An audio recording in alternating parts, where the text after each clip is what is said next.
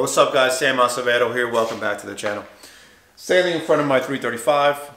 So 335 has basically everything, all bolt-ons done to it. So we got the downpipe, we have the charge pipe, we have the intercooler, maintenance is done, spark plugs, coils. I don't have a axle back yet or an exhaust put in. I don't think I need it. If I wanted to go deeper tone, I'll probably go with the VRSF, but we'll see. So for today's video, what I'm going to work on is the suspension. Now the suspension has 90,000 miles on it. It does have some clangs to it. It does make a little bit of noise. By no means is it bad. However, for me to be comfortable in it, for me to push the car a little bit, especially through turns, I need a little bit more dampening.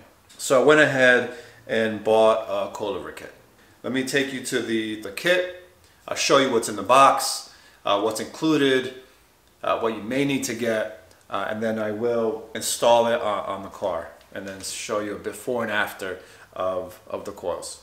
Guys, before we get started, if you guys could do me a favor, hit the like if you like the video, subscribe to the channel, comment below, definitely helps a lot. Also, if you want to go over to Instagram and check me out on Sammy's Garage, I'll be putting some behind the scenes and some pictures on all cars that I have. All right, let's get started.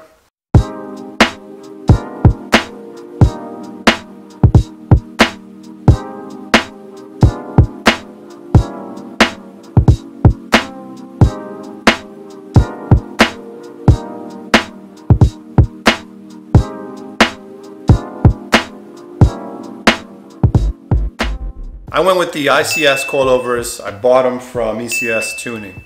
Here they are. This is one of the front ones.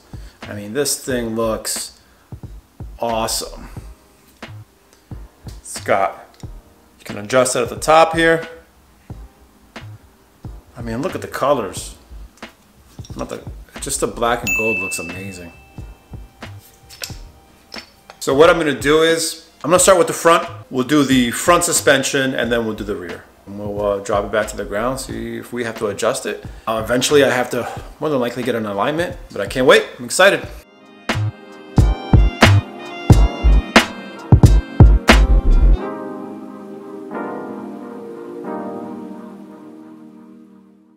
Okay, so I jacked up the car. It's on a stand now. I'm gonna remove the tire and let's get started. This is not gonna be a how-to video, there's plenty out there. This is my first time doing this on this car, so I'm just gonna take you through the process. If I have a hiccup, you're gonna see it.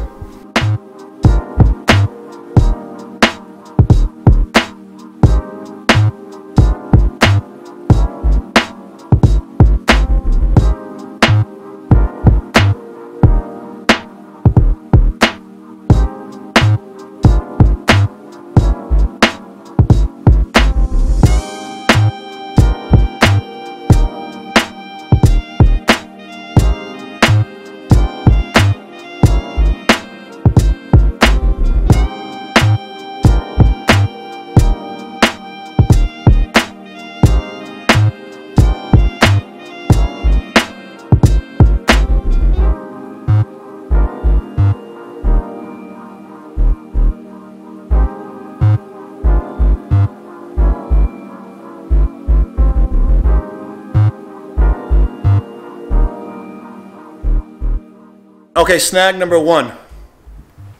I already had to go to AutoZone, or actually it was Advanced Auto Parts. So I loosened the top bolts here. There's two bolts to remove from in here. It drops, but it gets stuck up top. So I had to go ahead and rent spring compressors. So I'm gonna attach those, compress this, and then remove the suspension here.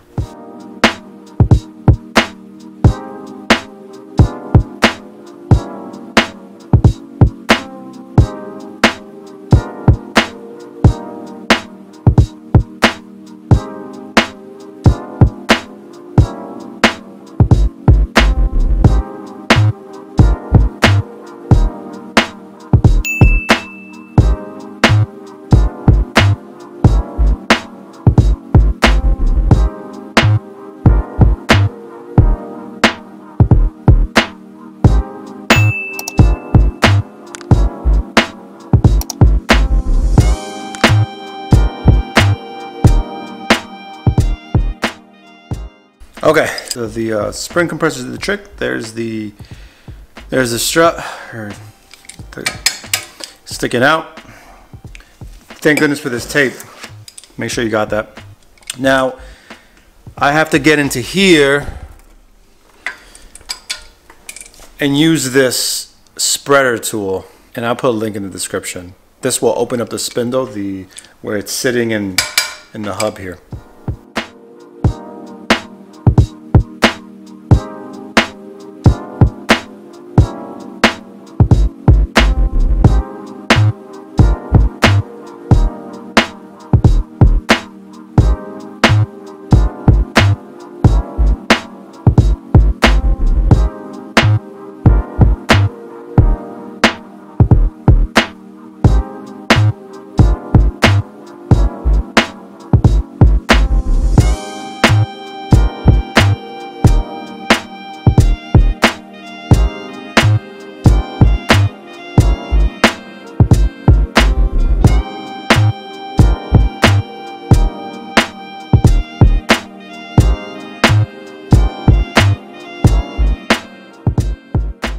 All right, the front driver's side spring and strut is out. Not bad, other than the first mishap of not having a spring compressor. Let me show you what they look like.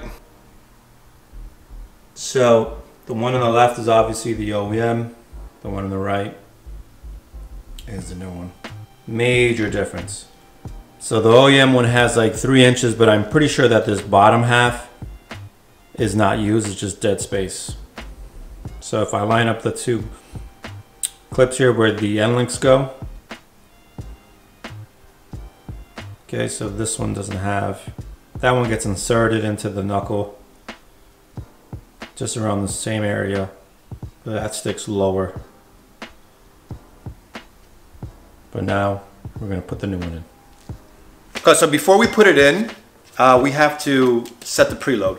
Now, out of the box, not set up, all we have to do is make sure that this spring is snug. So what we'll do is, preload adjustment, we have to move this collar up, right, 5 millimeters. Once it's up 5 millimeters, we're good. We lock it in place, and then we can set our height, and then we can put it in.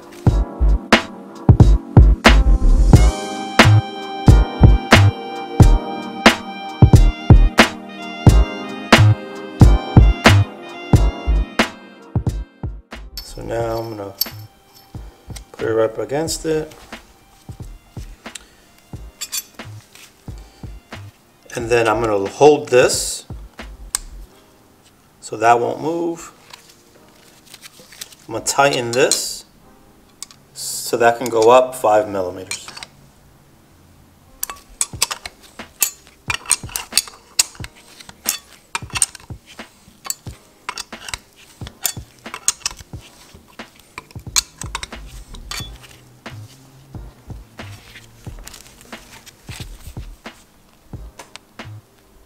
A little bit more.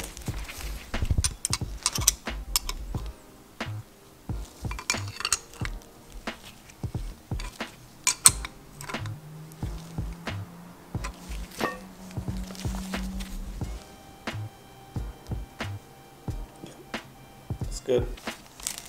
So now that that's set, I'm going to lock this. To lock that, you hold the top one in place, and then you push the top one up.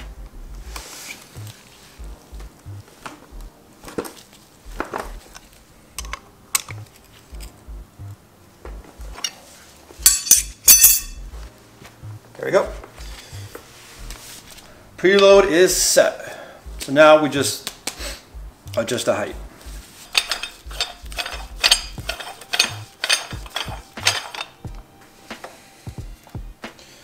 I think that's what I want. It's a guessing game.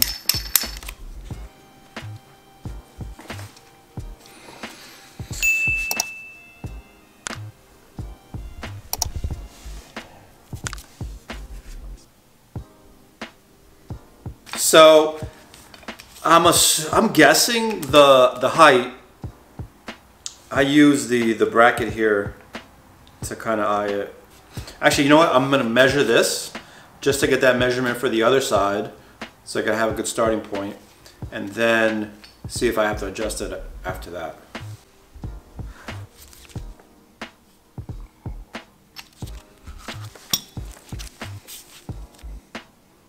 Yeah. Right. Just about. Okay. So now I'm going to pop it in. I'm going to screw the top bolts first, and then I'll do the bottom.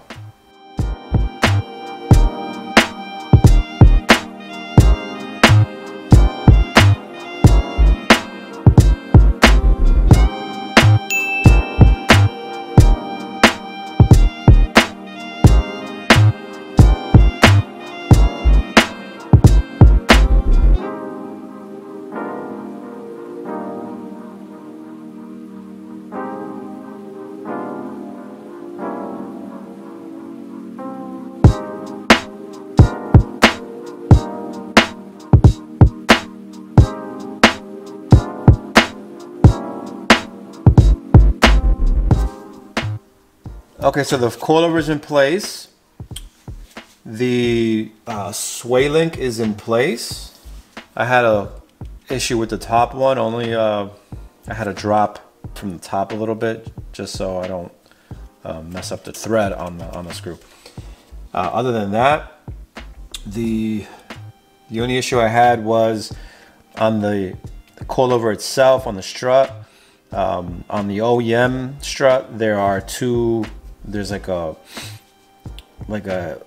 indicator of some sort to place into the knuckle. The new one doesn't have it, but it does have two holes that I use as a guide.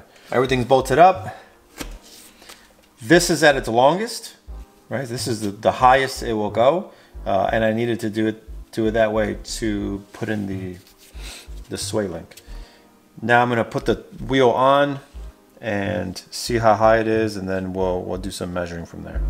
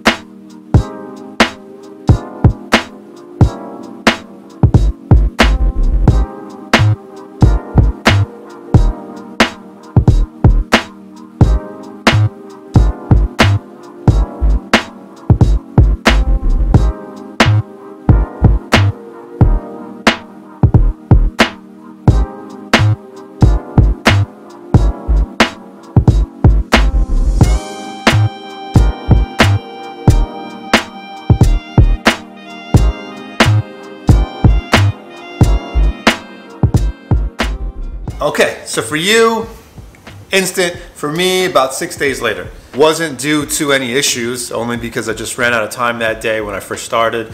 Then, you know, had a work week, and I'm ready to start it up again. However, front end is done, no issues. The only one snag was to go ahead and rent the spring compressors for the removal. The first side was, you know, I would say it took me maybe 35-45 minutes to do both sides. The second side was a lot faster. It's really not that hard. None of my bolts were seized. Nothing was stuck. I didn't really have to use PB Blaster. I mean, I'm using an impact wrench, so it's pretty easy. The ride is pretty good. I mean, 100% better. I've used it a couple times only because you know, I'm not raked in any direction. It's at stock height. It rides amazing, so I can't wait. I'm excited to finish the back. So right now, I pulled it in the other way only because this pole's in my way, so I really can't work on the back if I had reversed it in. So now I'm gonna go in and remove some of the trunk lining, and then get started on the back. Let's do this.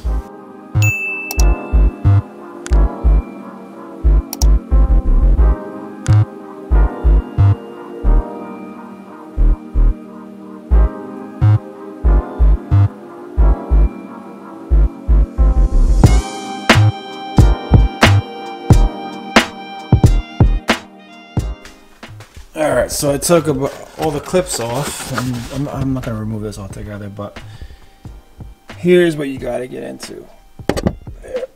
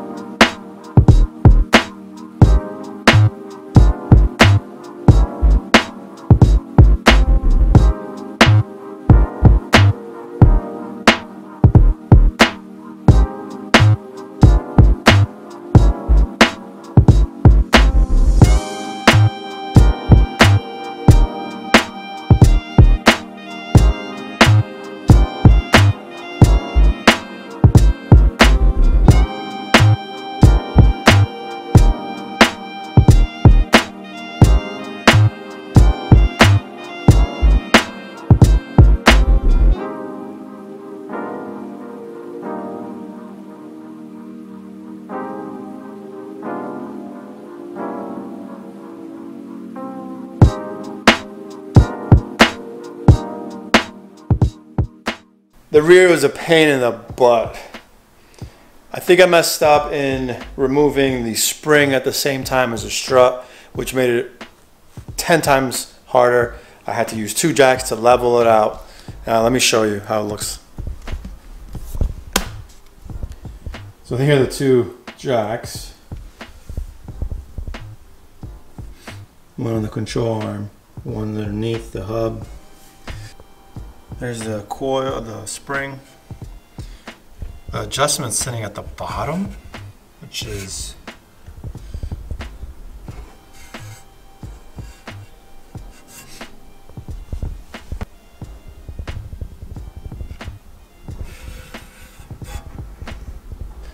but anyways, I'm gonna remove the jacks, put the tire back on, and see where we're at.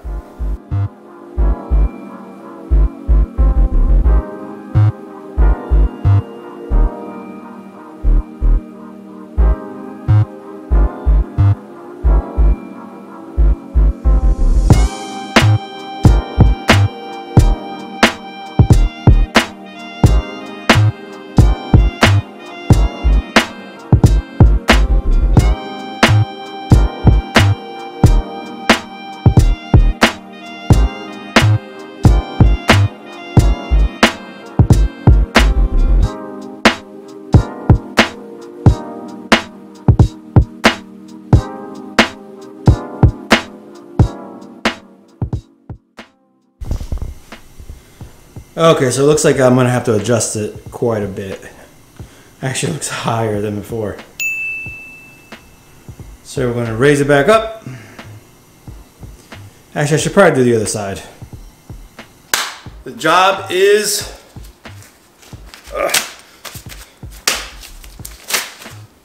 complete. Front suspension in, back suspension in. The back is a little higher than I expected. What I'm gonna do though is I'm gonna drive it for a week or 2, let it settle, and then readjust. I can't wait to drive this thing now, even with a preview of how the front felt. I mean, it feels amazing. The quality of the coilovers are top notch. You can grab these for under $1,000. You know, it gives you 32-way adjustable, camber in the front. I mean, you can't go wrong. So I'm gonna drive this thing for a bit, let it settle, readjust, you know, height, and then get it aligned, and then we'll see where we're at. This wraps up this video for this install.